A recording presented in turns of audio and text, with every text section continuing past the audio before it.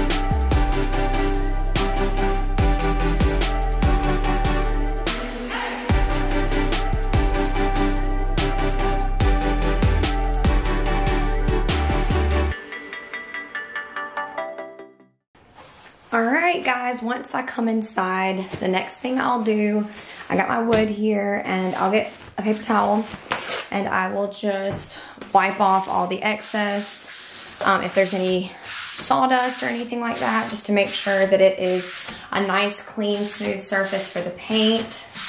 So this is usually what I do when I first come in. And I'll also blow it off with my leaf blower, but this is just kind of a second, just make sure all the particles are off. Which it feels good.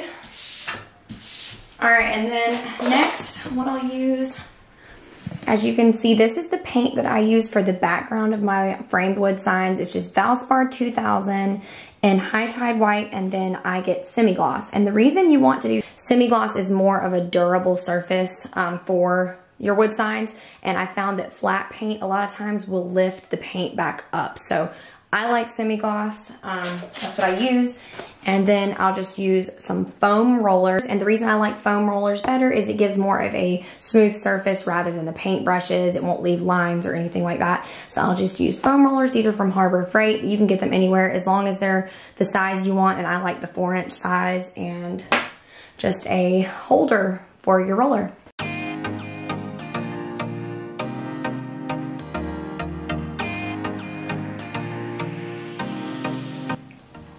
Okay, once I do the first coat, I will let it sit for a good maybe 15 minutes or so, and then I'll do the second coat. So I will be right back when that is a little bit drier. Okay, now the first coat is kind of set a little bit. I'm gonna go ahead and apply the second coat.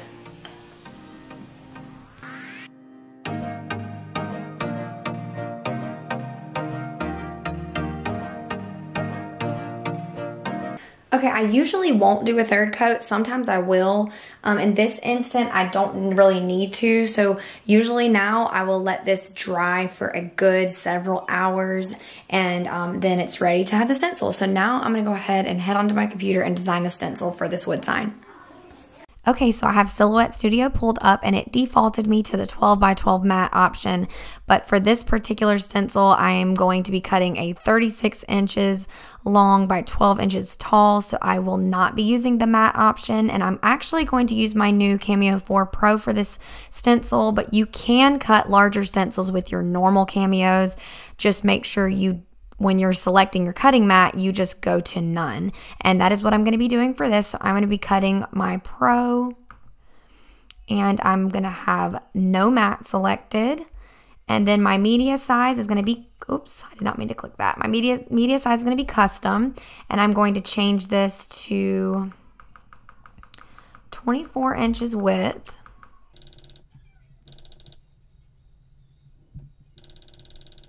By 40 inches. Okay, so now I'm gonna go ahead and create my stencil, and for this sign, I'm gonna go really basic and really simple with it. I'm just going to type the word create. So now I just need to pick my font, and I'm going to select it, go up here, and I've already picked out the font that I want for this. It's called Goldie Rainbow. I got it on Font Bundles. So next thing you're going to want to do is select your word, right click, ungroup, and then I'm going to right click again and weld. So now all of my letters are welded together, so when it cuts, everything is going to be cut together and not be chopped into different letters, if that makes sense. So next, I'm going to want to go ahead and change the sizing. So up here at the top, I know that my max can be 36, so I'm going to do probably 35 by maybe 11.5. So it looks like 30 is the width, but I can go ahead and stretch this out a little bit, so I'm going to do that.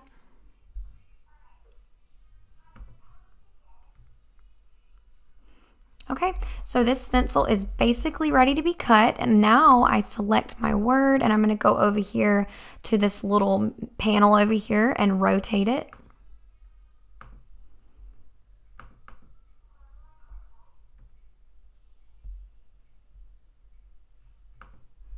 And I'm going to go ahead now and send this over to my silhouette.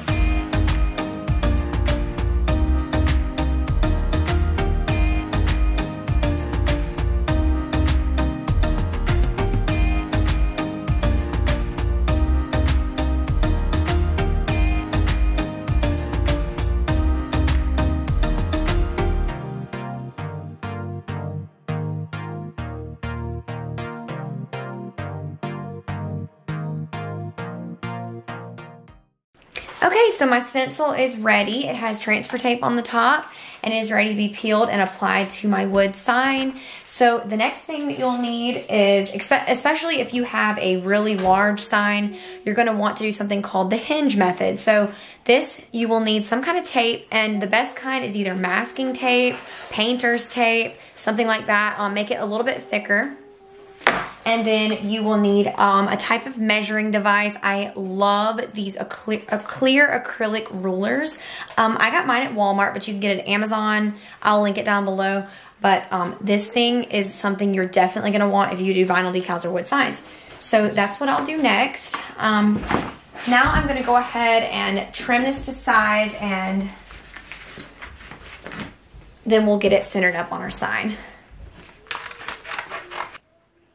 Okay, so I've got it trimmed to size, and I don't know if I mentioned it before, but I had it to where I wanted the E to kind of go beyond the sign.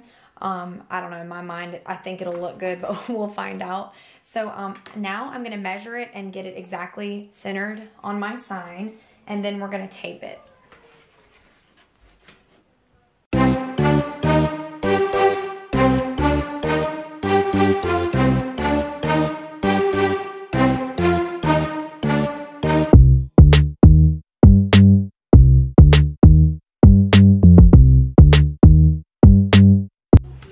Okay, so it's centered how I want it. Now I'm gonna take my tape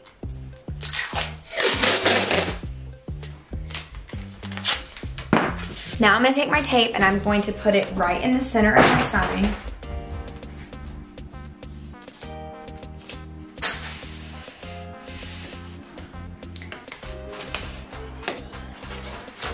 And then I'm just gonna tape it down like this. Okay, so now you're left with two sides like this. And first thing I'm gonna do is I'm gonna peel back the first half, and then we're gonna cut that off.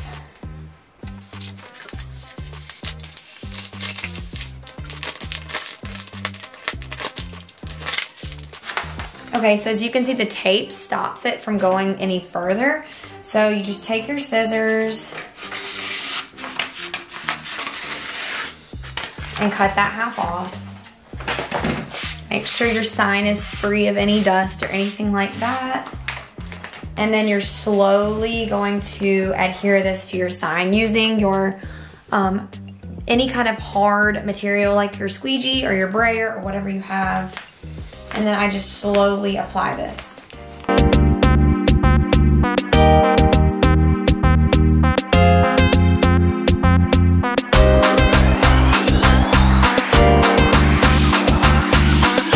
Okay, once you do that, you're gonna take your tape off.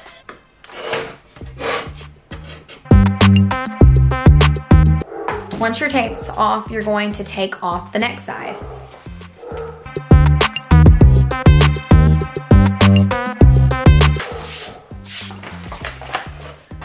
And then you're gonna slowly apply this down.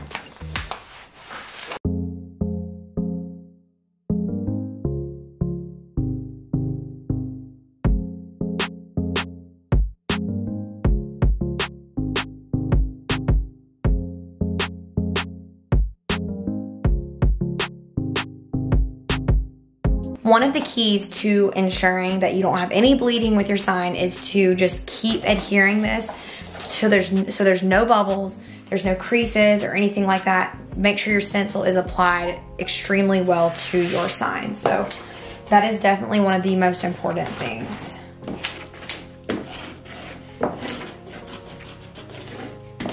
Okay, the next thing you're gonna do is just peel off your transfer tape.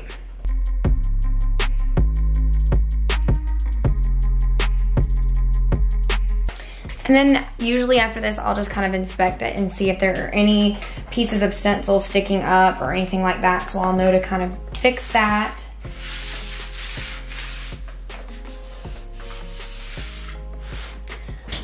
And then I'll take that tape again and I will tape all of the edges that are showing, because this will be handy for your spray paint.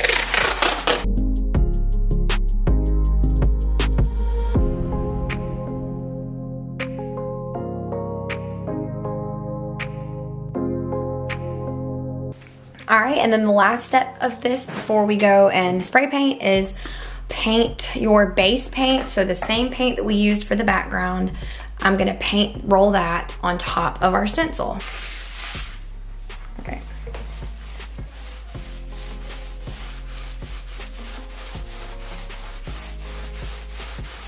When you're doing this, it's ensuring that any paint that you're spraying on top of your stencil, it doesn't have time, or it's not able to bleed because it is caught by your base paint.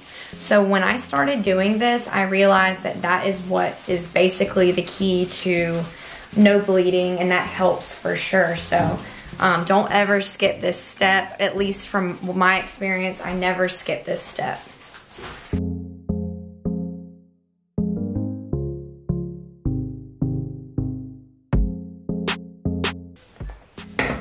Okay, all you need is one coat for that, and then we're gonna let it dry for about an hour, and then when that's dry, we'll go outside and spray paint.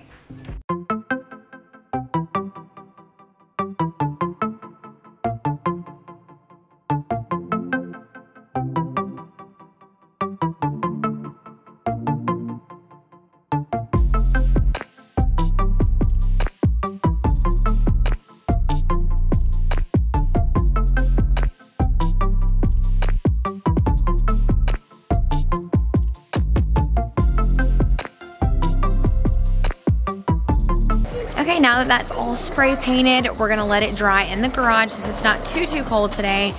I'm gonna let it dry for about, I don't know, maybe 2 hours, 1 to 2 hours, something like that, and then it'll be good to go. Now, if it's really cold outside, you need to take it inside to cure completely, just because I've noticed spray paint, if it's extremely cold, it will not peel properly. So it's about 50 degrees today, so it's probably okay to keep outside to cure. But normally if it's colder than 50, I will take it inside to cure. So just a little tip there. Okay, it's been a couple hours now and it is time to peel the sign. So the thing I love about this spray paint is the results are almost flawless every single time. So I really love this method. I will go ahead and if I can get this tape off here.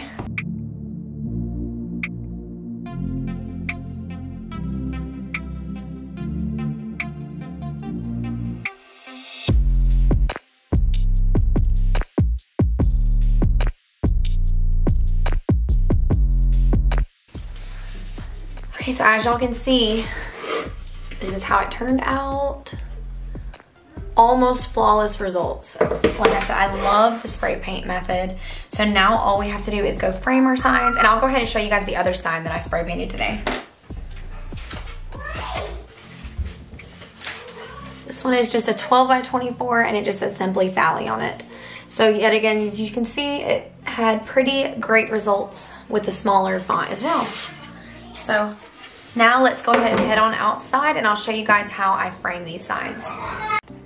Okay, so when I'm ready to frame my signs, I have a little setup out in my garage. It's just a regular little table, and I put something firm on it, like a piece of plywood or whatever you want to use. The table works just fine. You'll need one of these brad nailers for this project. I use an 18 gauge brad nailer, and this is a very cheap one from Harbor Freight. I think it's like $20 or something like that. It might be a little bit more, but you can use a coupon. That is all you need, along with some 18 gauge nails. I like the DeWalt brand, and I use 1.5 inch in length. And then you will want to have something like this handy. I think these are called side cutters, angled side cutters. If your nail pops through your wood, you're gonna wanna have something quick that you can snip that nail off if you need to re-nail your project or anything like that. I highly recommend getting one of these just in case. It doesn't happen all the time, but just in case. And another thing you'll need is one of these air compressors. You can get them anywhere. I got this one at Harbor Freight. It has lasted me plenty of years. It's just a small air compressor. You don't really need anything fancy. And then make sure it comes with, or you buy an air hose to go with that. And this connects to your brad nailer. And I'll show you how that works in a minute. But those are the things that I use to frame my signs. Okay, I'm just gonna load my nail gun up, make sure that it has nails, and it does not. So all you have to do is stick them inside of your nail gun like this, and I don't need too many. I might go ahead and add a little bit more.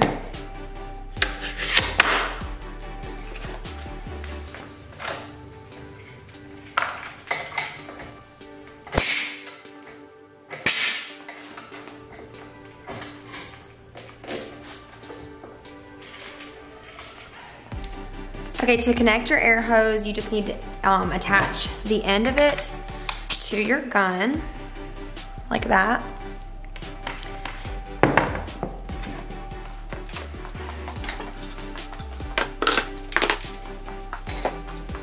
Then I usually take my frame and I will just match it up and see what side goes where, because sometimes your wood can be off slightly when you're measuring everything, so you want to make sure you have it lined up on the side that it was cut to be, which it is.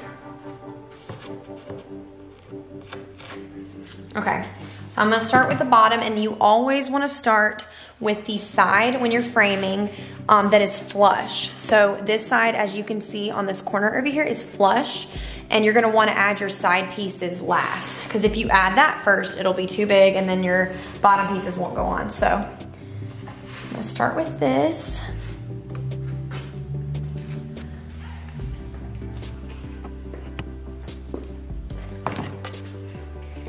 Framing the sign is really easy. You just want to start by making sure that your two sides are flush on both sides of your sign. Make sure that you have the right side that you want to be facing up. So I do. I'm gonna flip this way. Okay.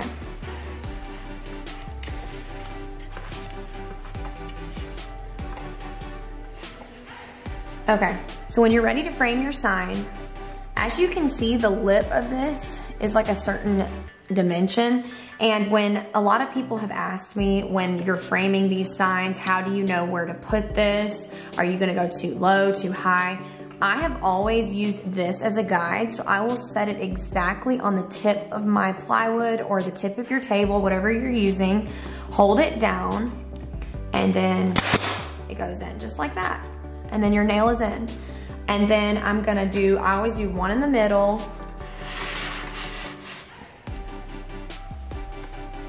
one on this side, a little bit further over. And then I will go on the other side.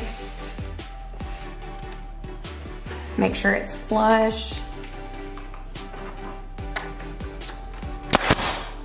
Okay, and then I'll add a couple more in between until I feel like it's good for the dimension of the sign.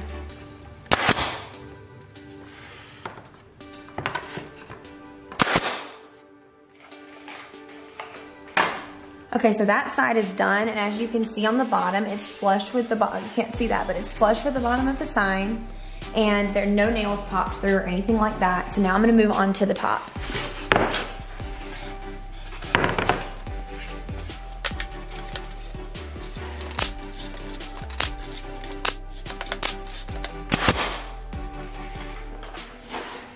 Okay, now I'm gonna move on to the very sides of the sign. So I just flip it around. I'm gonna get my wood.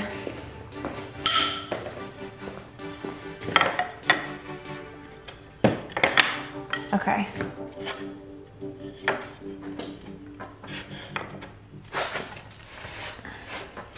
Okay, you're just gonna want to make sure it's flush with the sides. Make sure you have it right in the middle.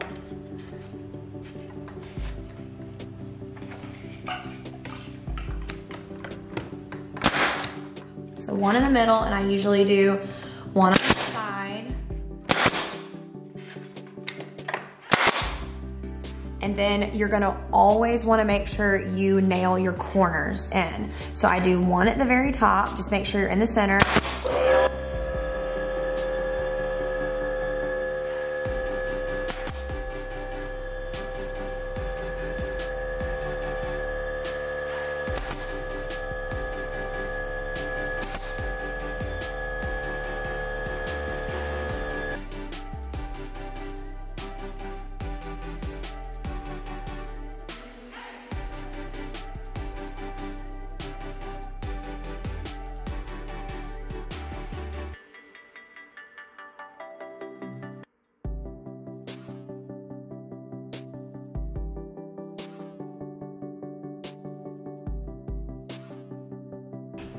Okay, also excuse the way I look. It is late at night now, so I'm tired.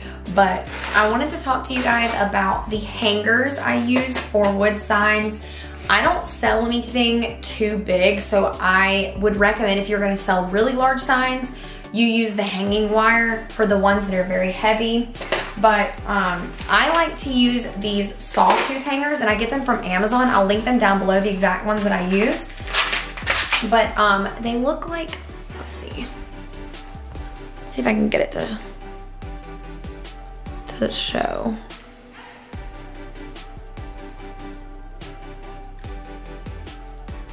I think that's as good as it's gonna get. That's what they look like. I use these, and they come with little tiny screws, so you're going to need a screwdriver, and you're gonna need your handy dandy acrylic ruler for this. And if you do it this way, it's pretty sure to be straight. So I'll just flip my sign around. I get a lot of questions on what I do to the back of my signs. I don't do anything to them. They're literally just plain on the back, and nobody has ever complained. So that's how I have the back of my signs. What I'll do is I will measure from the side, and I'll use my acrylic ruler and kind of, let me get my pencil.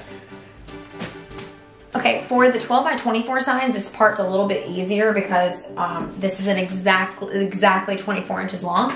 But for the larger ones, I will usually measure up a certain distance and mark, and then measure over a certain distance and mark, and this helps you get it straight. Okay, so now I'm just gonna go ahead and measure and get it how you want. Now, depending on what size your sign is, will be where you put your marks. So for instance, this one, I'm gonna go over about 2 inches from the side and maybe 1 inch down from the top of the frame. So I'm gonna go ahead and put on my hangers now.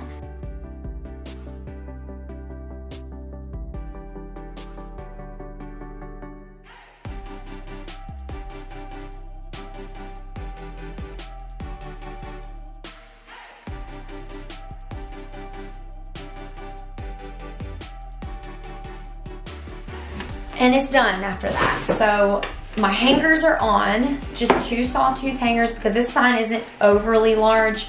But if I'm ever making a sign, like I said, that's a lot bigger, I will put hanging wire, and you just attach 2 bolts on the end, or 2 hangers on the end, and then add your hanging wire to that. And that's a whole nother video. I'll have to show you guys how to do that. But this is what I do for pretty much all of the signs that I sell, and I will always include them with my frame signs, and if a customer does not want them, they let me know and I don't include them. So that is what I use for these.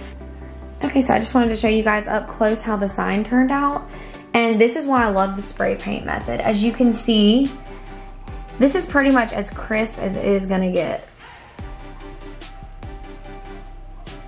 And I have tried this, the spray paint method, for several months now. I've been working with this, and I have had no issues with it, even in my very small signs with my very little lettering.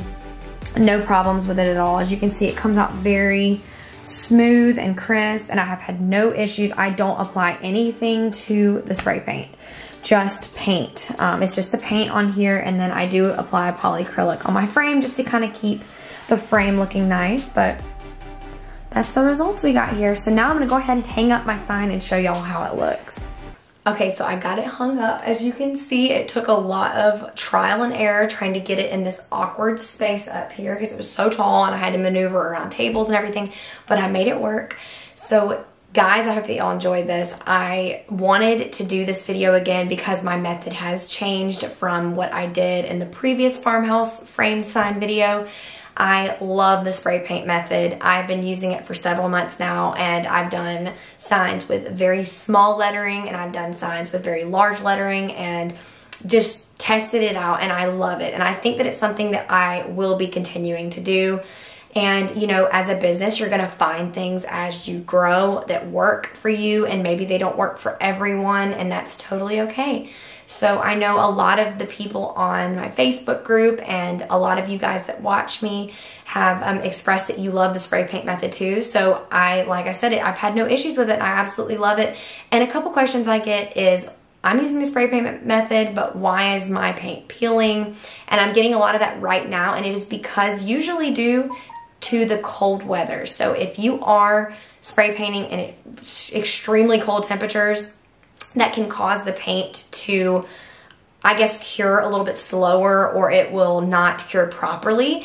And the way to fix that is, I guess, getting a small heater that you can keep in the room that your sign is curing, just so that way it's not super cold. Or as soon as you're done spraying, if you have the space, take it inside and let it dry. And then as soon as that's dry, in a well-ventilated room, obviously, peel it. And then once it peels, the smell goes away very, very quickly. So that's what I recommend doing to prevent the peeling, but I haven't had any issues with it since I've started just moving it inside on cold days to cure. And then I love the background paint, like I said, that I was using, the Valspar 2000 in semi-gloss. A lot of people have problems with sometimes the background paint peeling up with your stencil, and that is usually due to the type of paint. So just play around with the paints and see what works for you.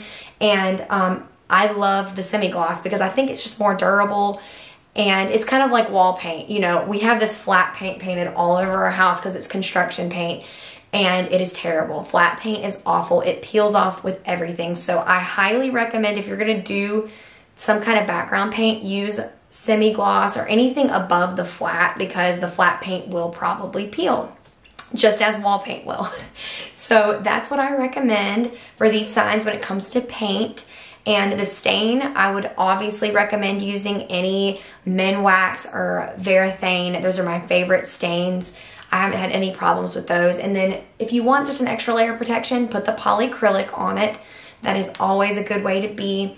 And just to reiterate, main problems with bleeding are usually due to not sanding enough, the type of paint, and then the temperature, usually cure temperature. So it's all kind of like a little science experiment, just figuring out what works for you in your business. But I hope that you guys enjoyed this video and seeing my methods and what I do for my wood signs. And I know that my method has changed a little bit from my previous video, but I just kind of wanted to keep you guys in the loop of what I'm doing right now and what's working so well. And like I mentioned, it's working for the tiny signs with little lettering, and then it's working for these larger signs as well. So love the spray paint so much, and I hope that you guys enjoyed this video, and let me know if you try this method out too and if it works for you. I'd love to hear it. Y'all stay tuned for my craft room tour coming soon. I'm finally getting the things hung up and the little things here and there that I wanted to set up before I showed you guys. And I know it took forever, but I'm finally getting done. So hope that y'all enjoyed this video. Make sure to like it if you did, and subscribe if you haven't already, and hit that bell notification to keep in tune whenever I post a video or go live, so you guys can join in on that. I'll talk to you guys in the next one. Bye.